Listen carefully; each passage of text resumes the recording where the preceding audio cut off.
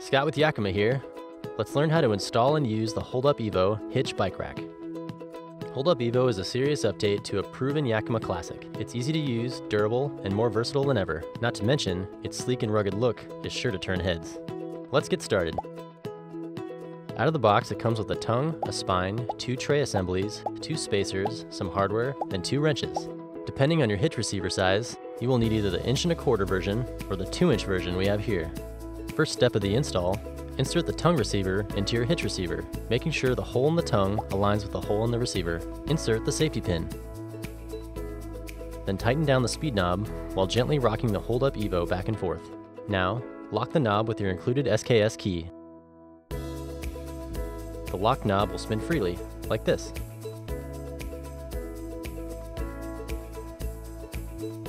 Next, affix the spacers to the tongue.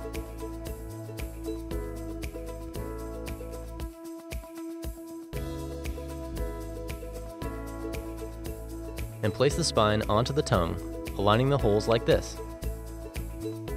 Once aligned, insert the spine bolt and secure with the nut.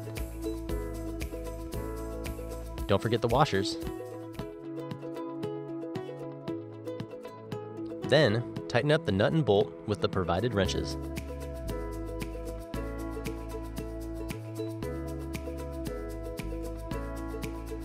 Now grab the trays and remove the 4 bolts from each. Be sure to set them nearby. The 2 trays are slightly different. The lower tray has a large Yakima sticker on the bottom, and the upper tray has a smaller Yakima sticker on the side. Start with the lower tray and place it in the lower position on the spine with the Yakima sticker right side up, like this. Then, reinstall and tighten the 4 bolts, washers, and lock washers onto the tray using the provided wrench.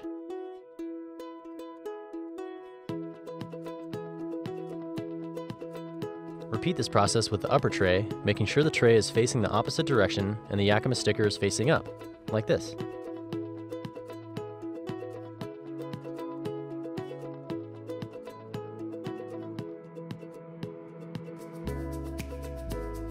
That's it, it's time to add bikes. The HoldUp EVO holds bikes up to 50 pounds each and will fit any bike that has 20" to 29" wheels and tires up to 5 inches wide. To load, first use the KickStart foot pedal to lower the rack. Remember, load the heaviest bike first and load the tray closest to the vehicle first, even if you only have 1 bike. Fold open the inner tray's wheel hoop and StrongArm hook, like this. And tuck the wheel strap out of the way. Then, place your bike on the rack, making sure your tires are at pressure before securing. Now bring up the StrongArm hook, so the hook's 1" or less from your fork or brakes, and push down the hook until it's firm against your tire. Now, strap up that rear wheel. Let's lock it up. Pull the locking cable out of the StrongArm hook and wrap it around the bike frame, like this. Lock with your SKS key. To load a second bike, repeat the process with the bike facing the other direction.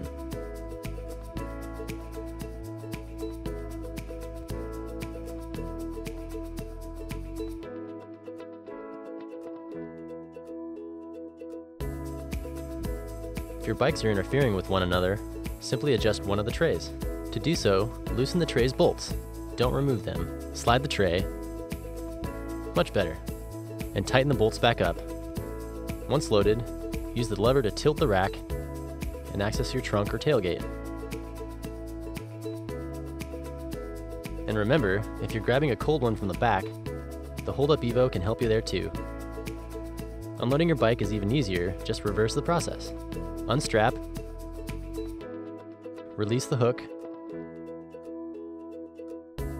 remove the bike, and hit the trail. When you aren't hauling bikes, make sure the wheel hoops are folded in and the StrongArm hooks are secured to the wheel trays, like this. Then flip the rack up and out of the way using the tilt lever. If you have the 2" version of the HoldUp EVO, you can expand it to carry 4 bikes by adding the HoldUp EVO plus 2. Want to take your HoldUp EVO off? Simply pull the safety pin, unlock and loosen the speed knob, then remove and store your HoldUp EVO for your next adventure. That's it. See you next time.